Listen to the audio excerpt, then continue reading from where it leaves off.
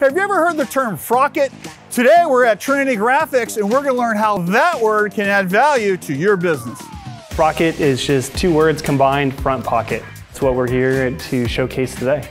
You're having a multi-step process going from printing the fabric to then cutting out said fabric to then sewing said fabric. We really wanted to elevate this basic tee and not only doing a custom pocket here in the left chest, but we also did a branded imprinted tag. Whenever you're spending more time on a product, the value is going to be increased.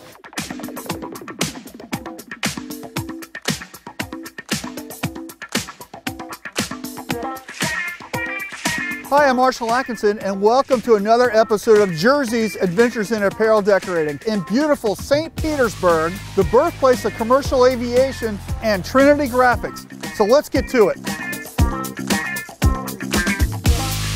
We got started 21 years ago in 2000. When I started, we were home-based, running out of my parents' garage for almost 13 years. You know, one of my big goals and aspirations was to have a brick and mortar business. After years of saving, finally positioned ourselves to move into a brick and mortar, and I had the philosophy, if you build it, they will come. So not only our team, but customers and clients as well. We are known for just having a lot of passion for what we do. We stand behind our product no matter what. We strive for perfection here. So how does creativity play into that with helping your customers out? Tremendously. You know, it allows us to take the customer's ideas and try to bring them to life utilizing our in-house creative talents. Let's talk about the Frocket idea that we're doing. What does that mean? Frocket, I know, right? I'm sure some frat guy came up with it and, you know, all of a sudden it ends up in Urban Dictionary. Frocket is just two words combined, front pocket.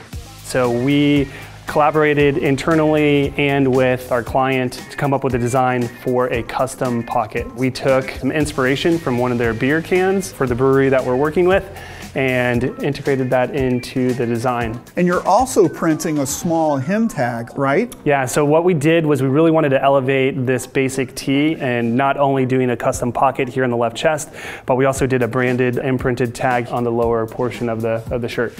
Typically breweries are selling shirts in their tasting rooms for around $20. With this tee, you can sell it between $30 and $35 all day long. So Scooter, where are we going next? We're gonna head to the production floor where the magic happens. So let's get to it.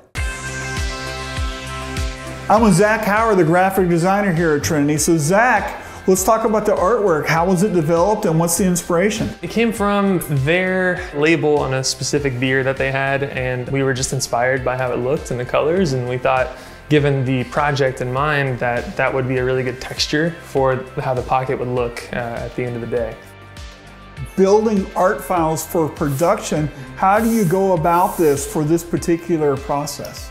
Once we figured out where we wanted the texture to lie on the pocket, we used the art to kind of lay out and our separation and kind of got the spot colors chosen, particularly PMS ones, kind of created the steps and you know, had it ready for separation from there. So. And we're not just doing one pocket on a shirt, right? We're putting multiple up so you can print multiple pockets on the front. Walk us through that process and how that works. Yeah, once we had our dimensions and worked with our embroidery department to figure out exactly how much extra art that we needed over our bleed, kind of figured out how many we could fit, our max size on the press, and did the same for both the pocket and the logo drop as well for burning. So somebody that's doing this that may never have done this before, what do you recommend they do? I recommend they figure out their final size of the pocket. That was something that we worked on.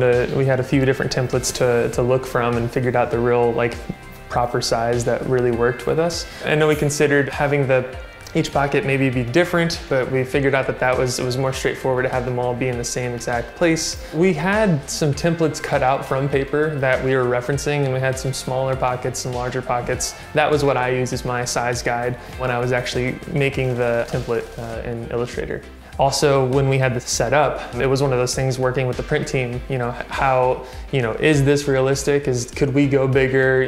Really testing those boundaries, because we want to be able to print the material, as big as we can, so that way we can maximize our efforts. We really like the heathered garments here at Trinity, and it's something that is different that we like to offer our clients that is, looks different, it also feels different, and it definitely can increase the value in their product at the end of the day. So we ended up looking at the heathered garments and went from there. We're out on the production floor with Tristan Jennings, who's the screen printer here.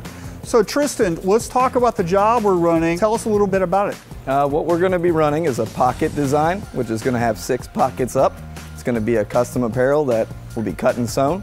And we're going to run the pockets front and back on white shirts. It's going to be a 4-color. And we're printing 2 locations, right? So you got the pocket print and then also the tag. Right, the emblem that is down at the bottom. It's like a hem tag. It's water-based ink, so you have to run at a certain speed so that the inks don't dry in the screen. It's one of those not very used methods of printing. What's the value of using water-based ink? The hand, you don't have any real feel compared to like a plastisol design, which is, you kind of feel it's a little rough depending on the shirt material that's used. But water-based, I'd say, is preferable if you're going for a custom garment or something of a higher quality design. When creating a pocket print, using a template can be a huge time saver in the production process. This is a 4-color.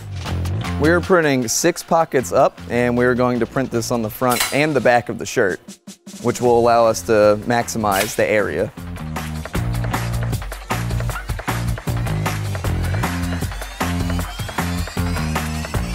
Hothead here is actually heat pressing lightly the shirt fibers down to make them flatter, and it allows the ink to penetrate the shirt better. And it's actually pressing against a Teflon sheet that is stretched into the frame. Using the hothead with the softer shirt, you're creating less fibers sticking up, which then allows the ink to penetrate better into the t-shirt, allowing that soft feel to be pushed forward. I think the trickiest part is making sure that your ink reservoirs stay good while keeping everything moving in motion. Water-based, you want to keep it moving constantly. It can congeal in the screen. The palettes being hot could dry it quicker. One thing that's great about this design is that it's not a design that requires an underbase of any type, so you can just print the colors back to back. With these shirts too, with the water-based ink, we're going to run it through the dryer twice in order to get the best cure. That way there's no washout or anything. Right now we're about to print some hem tags. There's 24 up. It's 1-color water-based.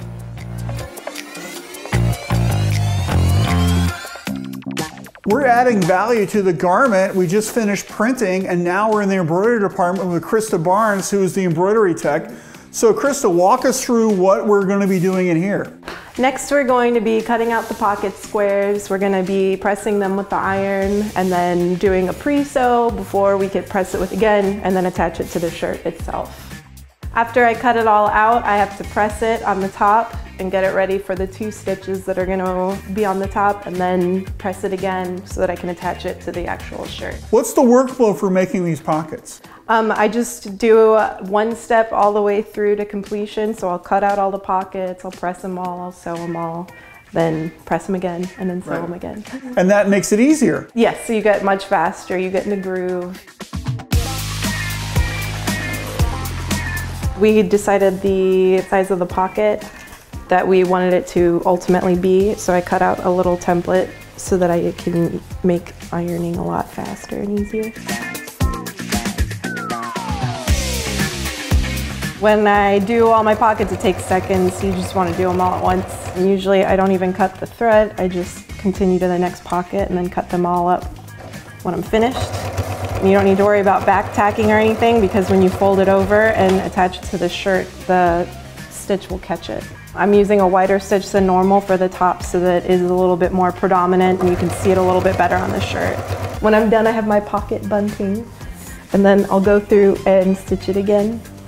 For this stitch, I'm going to use the edge of my stitch. I'm going to just line it with my presser foot and just zip on down and do the same thing.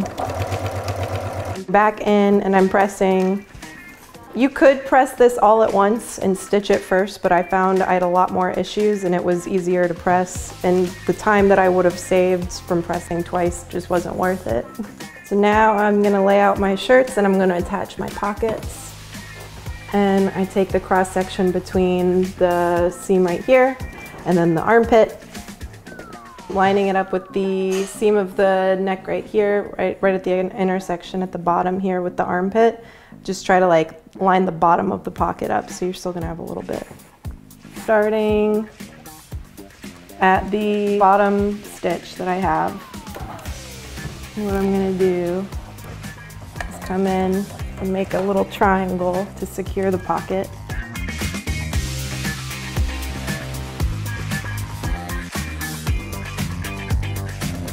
When I'm getting into the flow of sewing my pockets, I can usually get them down to less than a minute a pocket and just zip on through.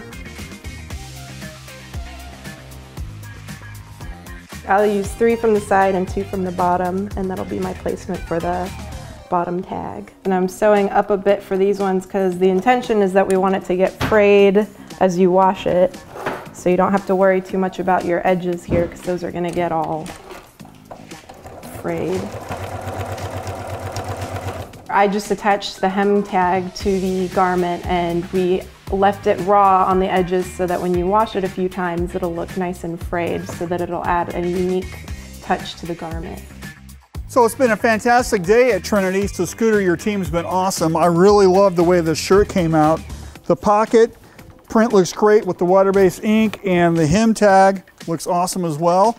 And what I really love is the fact that this design completely matches your brewery, your customer's beer can. Look at that, that's incredible. I think your crew did a really great job elevating this shirt to match the brand. The Turbid 7 beer is one of their core beers there that they don't have anything that represents apparel-wise. This particular beer, it's a limited run of 50 pieces, so they'll be out quick. We didn't want it to scream, hey, this is you know, a green bench, hey, this is, you know, the brand. We went with a unique approach, taking the beer label can, putting it on the Frocket. We couldn't have a shirt without a branded label, so that's why we did you know, the unique label down there on the bottom. How do you think of how the garment fits into this whole project? It's a perfect premium blended shirt, has a super soft hand, which represents, you know, the super soft hand of the water-based inks that we use to print on the pocket. Everything here is elevated, which will demand a higher per unit cost. It will demand a higher profit margin for the brewery. So Scooter, what do you think your customer is going to think about this? Oh, they're going to be ecstatic. You know, they have a little insight to what we were doing here, but to be able to see and feel and touch the finished product, get it out in the tasting room and start making some money. So they'll be excited about that. So if you didn't know what Frocket meant, you do now. Your crew was fantastic today, Scooter. Thank you so much. Yes. Appreciate you. Thanks for coming out. So that wraps up this episode of the Adventures in Apparel Decorating.